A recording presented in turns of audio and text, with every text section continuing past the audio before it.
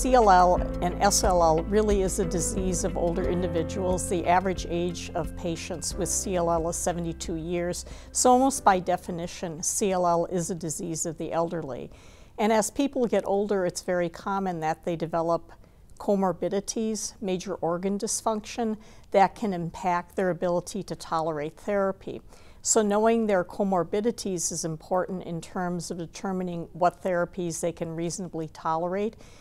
In addition, one has to look at the drugs that you are considering for a patient to determine if they have any unique toxicities that an older patient may be less able to tolerate.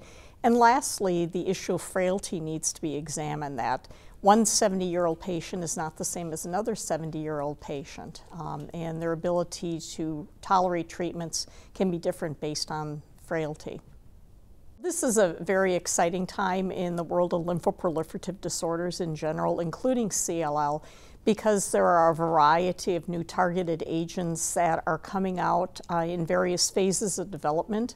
There are several new drugs out there, including obinutuzumab, venetoclax, idelalisib, and ibrutinib, that all have some FDA label indications, but there is additional clinical trials that are ongoing to look at how we can use these agents best either alone or as part of combination therapy in a wide variety of lymphoproliferative disorders. Some of these drugs are approved for first-line therapy, some are approved for patients who have relapsed or refractory disease.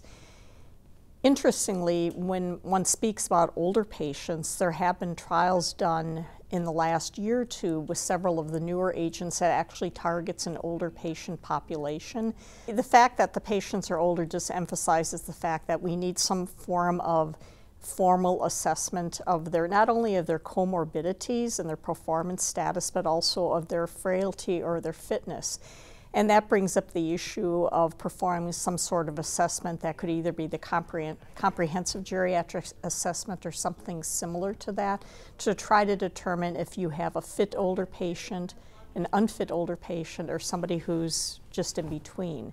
So it isn't as simple as just prescribing a therapeutic regimen for a patient. It's really a matter of evaluating the older patient, not only in terms of their ECOG performance status, but also in terms of their comorbidities, their major organ dysfunction, whether that be cardiac, pulmonary, renal, or hepatic. And then lastly, really looking at their activities of daily living, their functioning, how frail are they or aren't they? And that helps you to make the decisions on what is a good treatment regimen for a given patient.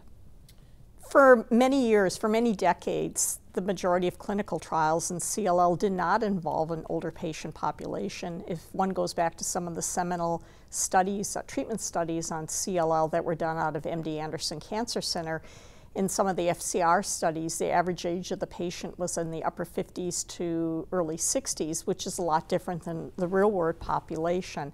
And as I mentioned, looking at the trials of some of the newer agents, fortunately, these trials are actually enrolling more of an older patient population as well as patients with comorbidities.